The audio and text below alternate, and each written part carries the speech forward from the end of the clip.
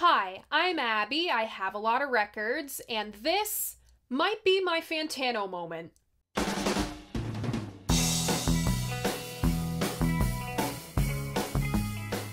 So welcome back, or welcome if this is your first time here. Vinyl Monday is the series where once a week I sit down and I usually talk about a classic album I love. This is not one of those weeks. If 30-minute episodes aren't your thing, don't worry. I also do Vinyl Monday in 60 seconds, both here on my channel and over on my Instagram. This week's album came up in 3 past episodes, all in very rapid succession. The Souvlaki video, the Blood on the Tracks video, and the Tom Petty video. Over the course of this series, I've gotten a lot better at articulating exactly why I do and do not like things. That being said, I was still unsure if I should touch an album that a lot of people really, really love, but I don't necessarily love. I left the final decision up to you. I ran a poll on my community tab and you said yes. A resounding yes, in fact. Now, if you just want my review and nothing else, I have this video broken up into chapters. All my videos are, but fair warning, you're gonna miss a lot of context if you do skip to that portion. The people willed it, so here it is, this week's album, Fleetwood Mac's Rumours. Oh boy. Congrats to those who guessed this one. Remember, if you want to play along, all you gotta do is check out my community tab. That's where I post hints to what album I'll be covering next week. I host my polls over there so you can pick episodes sometimes. It's fun stuff. I'm scared, you're scared, we're all a little scared. Let's just rip the band-aid and this plastic off. So my copy is an early repress. I got this from the record store where I went to college. I went down there to buy Paranoid and Master of Reality by Black Sabbath, saw this copy of Rumours there for $10, and thought, why the hell not? This cover art was photographed by Herbie Worthington with design by Desmond Strobel. Here we have the cartoonishly tall Mick Fleetwood across the cartoonishly small Stevie Nicks, dressed in her stage garb plus her ballet shoes. We're barely into this video and we're already talking about Fleetwood Mac legend and lore. Let's talk about the crystal ball theory. So this crystal ball right there, it first appeared on the cover of the White Album, not that White Album, this White Album. This appeared to be somewhat of a good luck charm. Every Fleetwood Mac / Stevie record with this crystal ball on it. I have these two and Belladonna right here. All those records went to #1. Then we have Mick F's good luck charm. These balls. Mick was a little sloshed at this photo shoot, right? He goes to take a whiz, goes to flush the toilet, pulls the chain too hard, and the gentle giant just rips it right out. And he puts it through the belt loop in his pants. For what reason, I'm not sure. Everyone on set thought this was so funny, and it actually made the winning shot. Toilet humor aside, this is a beautiful album cover. Gorgeous Art Nouveau-inspired calligraphy, beautiful shot, no notes. On Rumours, we have what many consider to be the classic era lineup of Fleetwood Mac. Of course, we have the namesake of the band, Mick Fleetwood on drums and John McVie on bass. We have Christine McVie on keys, backing vocals, and lead vocals on Don't Stop, Songbird, and Oh Daddy. Then we have the sophomore members of this band. We have one of the few rock and roll dickheads more dickheadish than Billy Corgan, Lindsey Buckingham on vocals and guitar, and we have Stevie Nicks on vocals. There are 2 genres of Gemini woman, the Stevie Nickses, and the agents of chaos who just want to watch the world burn. I think you know which one I am. Rumours was produced by Ken Calais, who would work with Fleetwood Mac on their next 3 studio records, with Richard Doshett, who'd work on all of those records, plus Tango in the Night and Time. This was engineered by Ken Calais and Chris Morris. There is a lot to unpack here, so let's just roll the transition. Okay, so 3 things to know. Number 1, this lineup of Fleetwood Mac is still pretty green. They'd only put out the 1 record before this. Number 2, this isn't a particularly stable lineup. Everybody, and I mean everybody, is getting with, breaking up with, and cheating on each other. And 3, everyone was on an ungodly amount of drugs. The Fleetwood Mac relationship drama has been hashed out time and time again in deep dive videos like these. Instead, I'll be focusing on the writing and production of Rumours and how we almost didn't get this album. Sessions for Rumours take place across 6 months, from February to August of 1976, with the brunt force taking place at the Sausalito location of the record plant. Part of why these sessions were so drawn out was because Fleetwood Mac was writing this material alongside recording. The other reason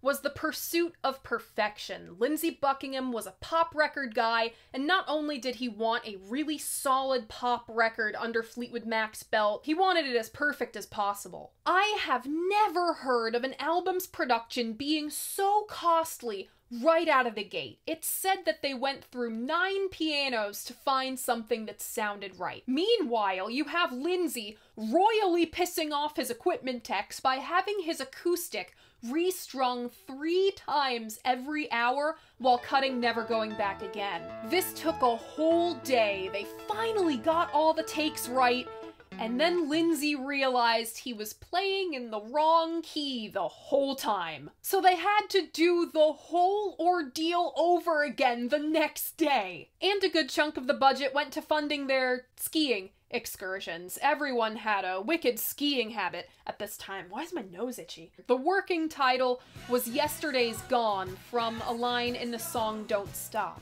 The band would record in these marathon all-nighter sessions that were essentially one long, boozy, very unhappy party. You could cut the tension with a knife. This personal and interpersonal strife, plus the general frustration with the recording process, goes into the content of the album. Lindsey writes Go Your Own Way about resenting Stevie post-breakup. It's the "go and live your crappy life without me" song, as Stevie called it in the liner notes of the 2013 reissue. To get a breather from the chaos of recording, and maybe to avoid Lindsey's hissy fits, Stevie would go hang out in Sly Stone's room at the studio. Seriously, Sly's team had a bedroom built in the studio for him. Sly clearly wasn't using it at the time, so Stevie would bring her books and her notes and her arts and crafts there to kill time until she was needed. That's where she wrote her response song to Go Your Own Way, Dreams. Christine also finds a safe haven from her ex and bandmate John. After the all-night recording sessions, after everyone else had left, she'd hang around to just play her own compositions by herself. Ken Calais overhears one of these and goes, "Holy shit! I have to get this on tape." He did Miles of Isles with Joni Mitchell a couple years before at the Berkeley Community Theater, and he wanted to do something similar for this song. Berkeley is booked already, so he brings Chris to the Zellerbach Auditorium at UCLA instead. That's where she cut Songbird, and here the equipment techs did one of the nicest things anybody had done for anybody during these sessions. They dimmed all the lights in the auditorium and brought up the spotlight and surprised her with all these flowers on her piano. Christine was so loved. This story, I think, is perfect for explaining how such a fractured band was still able to work together during this time. Early on in the sessions, Chris presented a song fragment called Keep Me There. It was an instrumental track with an atmosphere perfect for the tension recording was marked by, but it needed a lot of work. It remained unfinished until pretty much the end of the line, and when someone remembered, hey, remember that thing We did. Why don't we work more on that? It needed a bridge, but no one could think of what to do, so John just sticks a bass line in there. Next, Lindsay starts noodling around with it. He adds in the guitar part from an old Buckingham Nicks song, Lola My Love. Chris's Keep Me There fragment ended up being what we now know as the outro of this song. Stevie provided the lyrics, and then the song was complete. Since the completed version is essentially a bunch of songs smushed together, Fleetwood Mac gave it a pet name, The Chain, and it just kinda stuck. As separate as crafting the building blocks of The Chain was, it ended up being a collective effort. All of Rumours was like that. Mick said, "We refuse to let our feelings derail our commitment to the music, no matter how complicated or intertwined they became. It was hard to do, but no matter what, we played through the hurt." And Stevie said, "What was going on between us was sad. We were couples who couldn't make it through.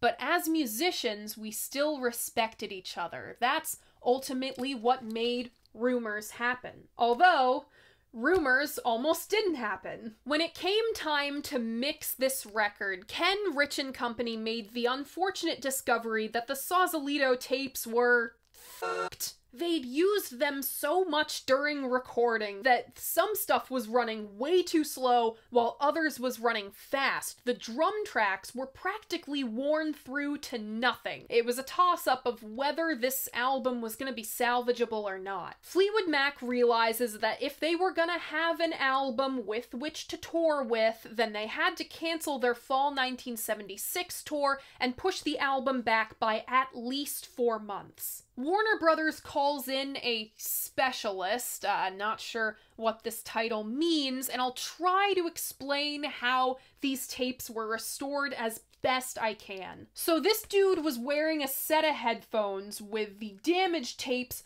running through the left audio channel and the safety masters, basically your backups in case a fucky-wucky like this happens, in the right channel. They used what was left of the drums, or maybe they had overdubs at this point, I'm not sure, but the drums were the reference point that this guy would use to either slow down or speed up the left channel to match the right. Can you imagine the ear you'd need to do that? While I said band politics didn't bleed into Fleetwood Mac's ability to make music together, it did bleed into what songs made the final cut. Stevie wrote a song called Silver Springs about Lindsay, and this song was her baby. She really believed in this one and fought really hard to have it included on Rumours. But as the final track listing was being ironed out, they had one problem. Even though Stevie had shortened Silver Springs, it was still too long for the space on the record they had. Remember, the primary music format at this time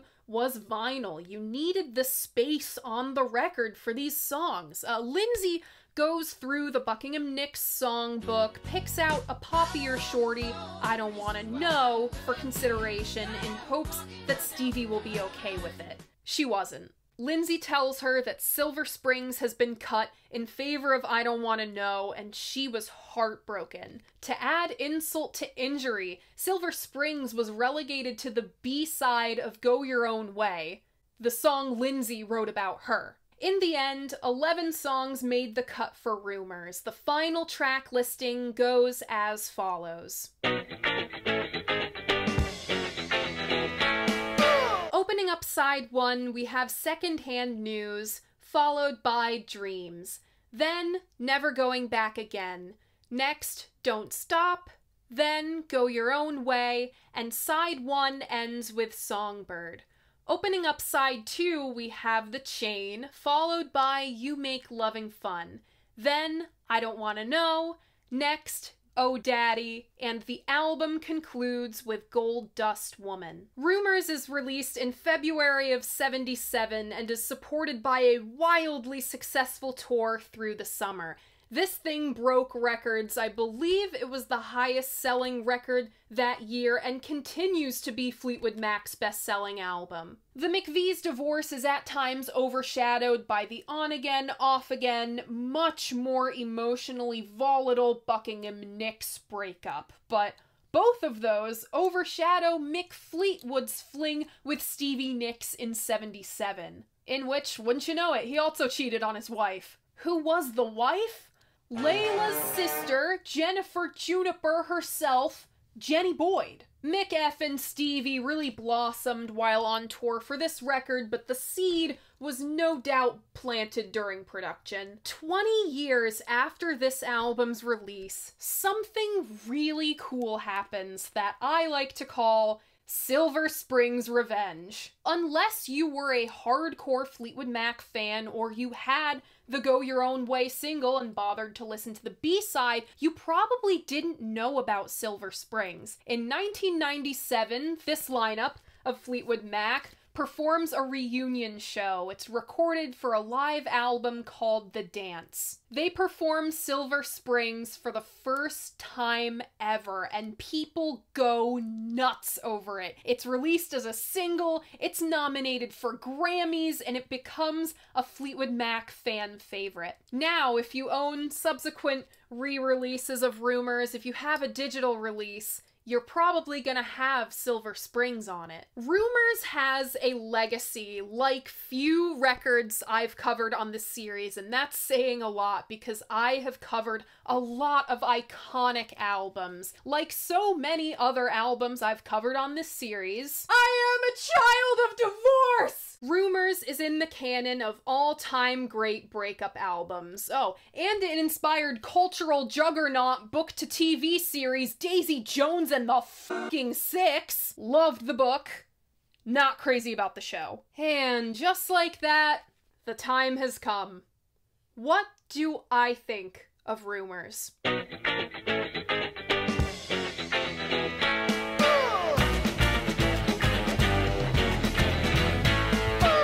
I have thoughts. Not only do I have thoughts, I have feelings. So usually in this section of the video, I do a track-by-track breakdown of the album, but very early on, I realized I had to go about this section of the video differently. Before I get into my very mixed feelings on Rumours, I want to highlight its greatest strengths. That's what I've done with every other album on this series. I don't see why I shouldn't now. No, I'm not going to totally rip into Rumours just because you're a misogynistic weirdo who doesn't like that a blues band went in a more female-fronted pop direction like 10 years after they'd formed. They were going pop long before Buckingham Nicks, in fact. See the Danny Kirwan and the Bob Welch eras. You know, Fleetwood Mac has always been shaped in the image of the women who surrounded it. That was a wonderful strength as they evolved through the years. First,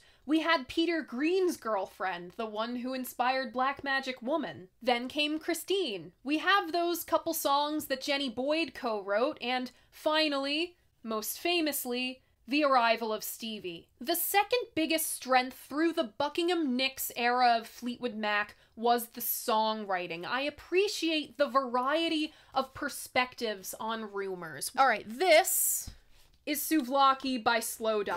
I called this one the 90s Rumours. Souvlaki's greatest pitfall, in my opinion, is that it's very much the Neil Halstead show. We get a lot of what Neil thinks and how Neil feels, except for Souvlaki's Space Station, where we finally hear from Rachel. That doesn't happen with Rumours. We have 3 formidable writers on this thing and 3 unique points of view. Firstly, we have Lindsay, who's maybe the most objective writer. He more or less just says how he feels. And he is bitter. I'm just secondhand news and asking how can I give you my world if you won't take it from me. As short as Never Going Back Again is, it's just 7 lines, he outright admits he's stuck in a cycle. If you like a writer who's an open book, this guy is your guy. Then we have Stevie. She was the stage presence that Fleetwood Mac needed to hit mainstream success and eventually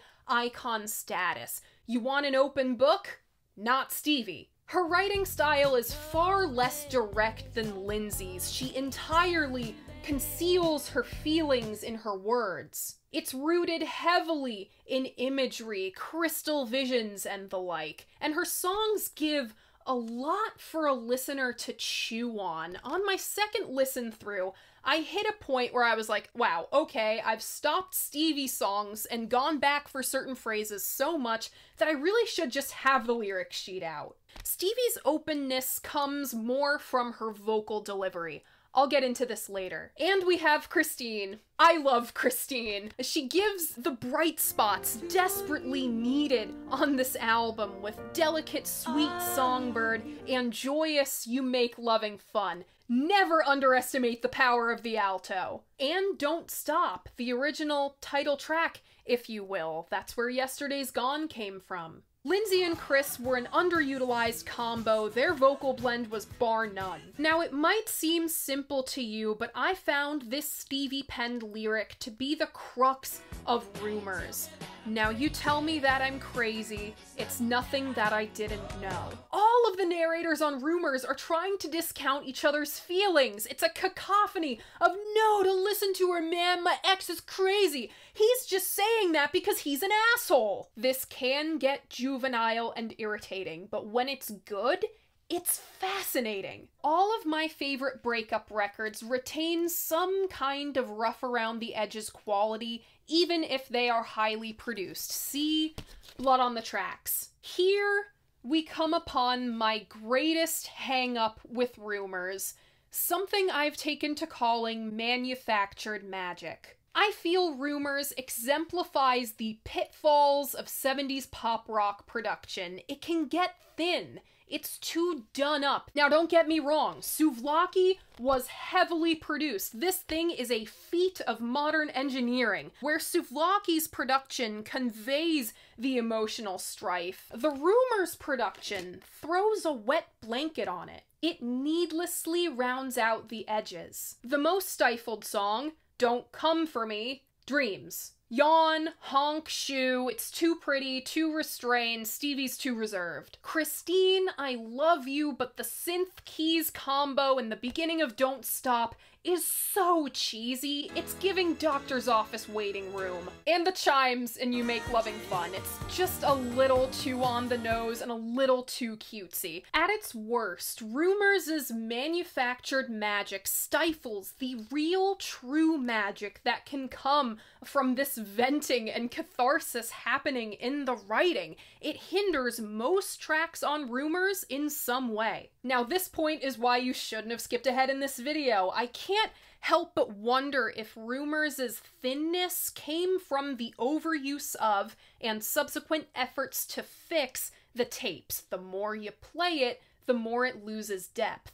I feel like this record is remixed and remastered once every 5 years, and the sound just gets thinner and weaker every time. I can always tell when a band had fun making their record. With Souvlaki, as miserable as Slowdive was, they have fond memories of making this one. The Rumours period was so devoid of joy, and sessions were so messy that making such a clean record out of it feels off. I know how great a sloppier Buckingham Nicks Fleetwood Mac was. I prefer Tusk over Rumours because it's looser. I prefer the vast majority of this album's material live, especially Dreams. I like Buckingham Nicks Fleetwood Mac when they lose their composure, get mad, aren't afraid to sound a little ugly. I prefer a final product with aesthetic blemishes like that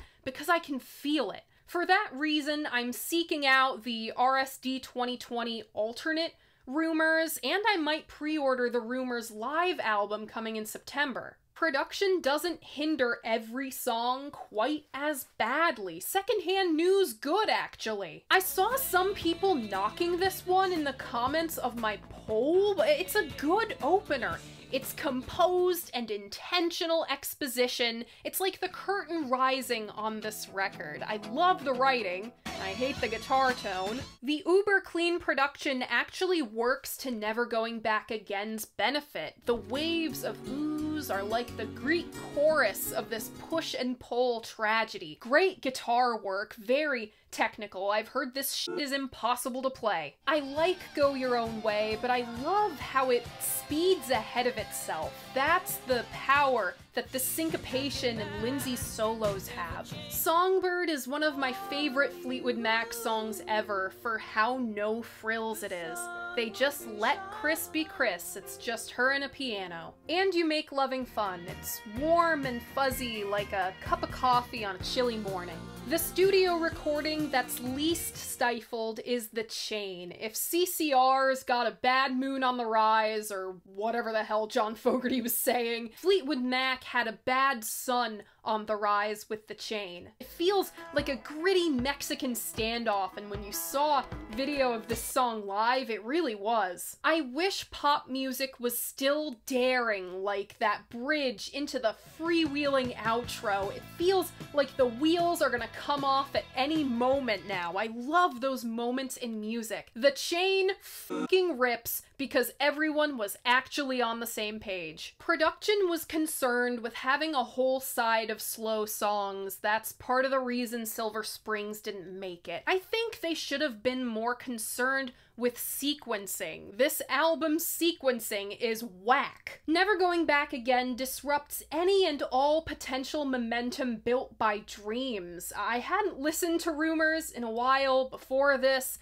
I remembered liking Songbird, but I didn't remember where it was. I actually got so frustrated with the continual foot on the gas, foot on the brakes of the sequencing that come Songbird after Go Your Own Way, I was so frustrated I screamed. After covering Blood on the Tracks, I've come to understand why a scattered track listing can benefit a breakup album. The listener doesn't get comfortable, feelings are non-linear, blah blah blah. With the batch of songs they picked, Fleetwood Mac and company picked pacing over sequencing, and with the batch of songs they had, that might have been their only choice. Now, I hate to say this about Silver Springs because I love its story of resiliency, but Ken and Rich were right. 1976 Silver Springs wasn't fit for the OG Rumours track listing. Silver Springs needed to marinate in 20 years of resentment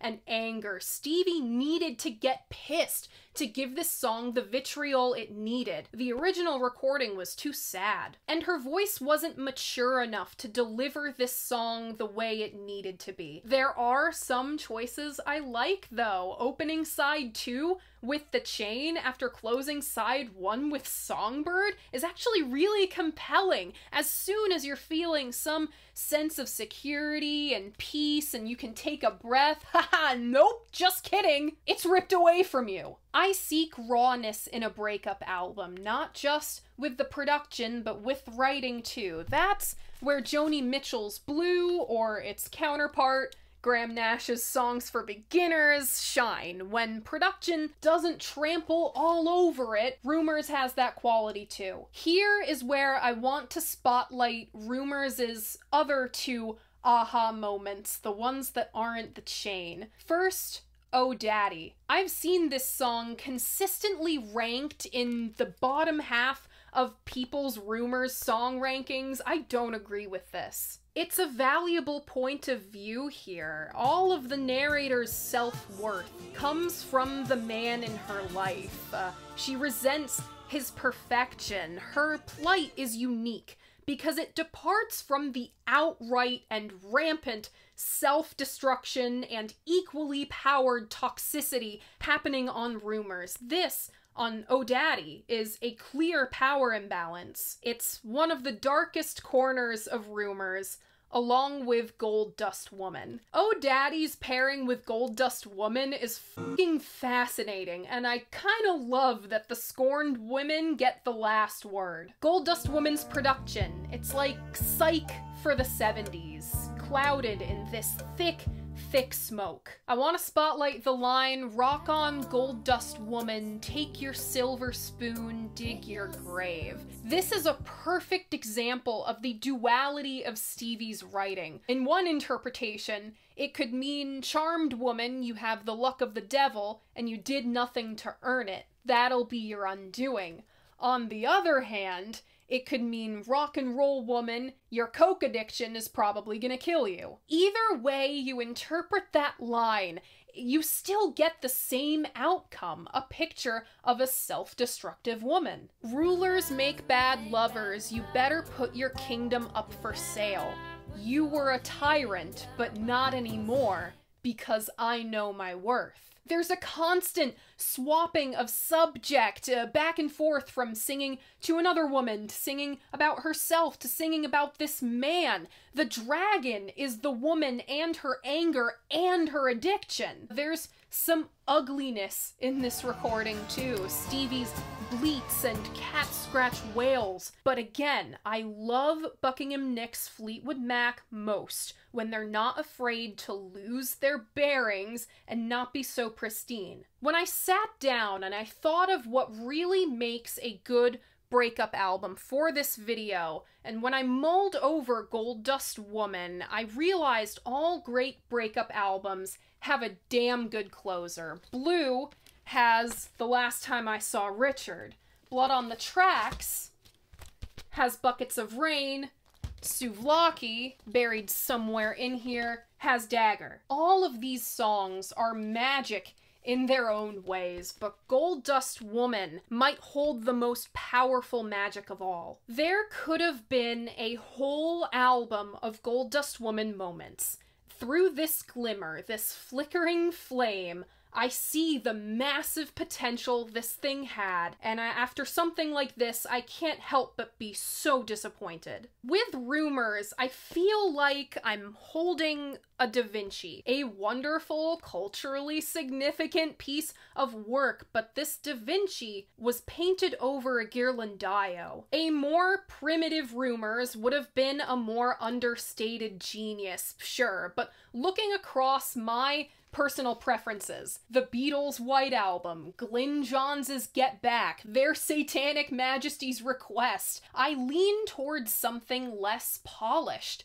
I want the record that might challenge some with its genius. I'm gonna want the Ghirlandaio. At the end of the day, this is a great collection of songs. The emotions here had a lot of potential, that which I feel was realized in every subsequent iteration. I like the songs.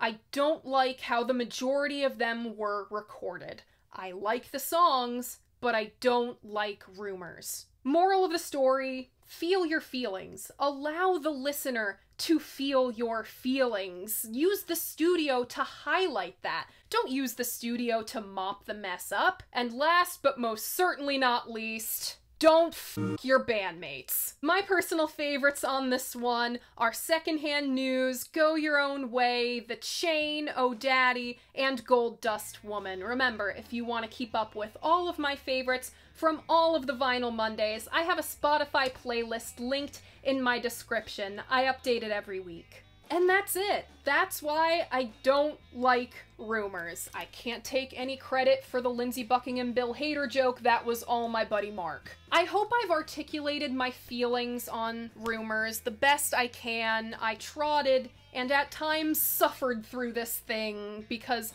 you all wanted this, and I love you. The things I do for love. But what do you think of this album? What do you think of Fleetwood Mac? Leave a comment letting me know. I love hearing what you guys have to say about the albums I can't say love, talk about. And if you like what I do here, you should like this video and subscribe to my channel. This is gonna be an exciting month ahead in Vinyl Monday land. You won't want to miss out. I post new episodes every Monday morning at 11. Thank you guys so much for watching, and I'll see you guys next week. Bye!